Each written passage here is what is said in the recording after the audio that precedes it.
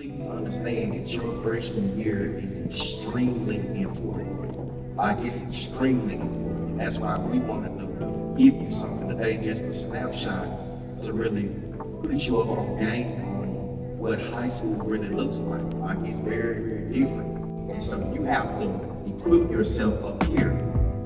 Your mind has to change, your mindset has to change. Your expectations, what you expect from you has to change. What you expect from people that you call your friends has to change.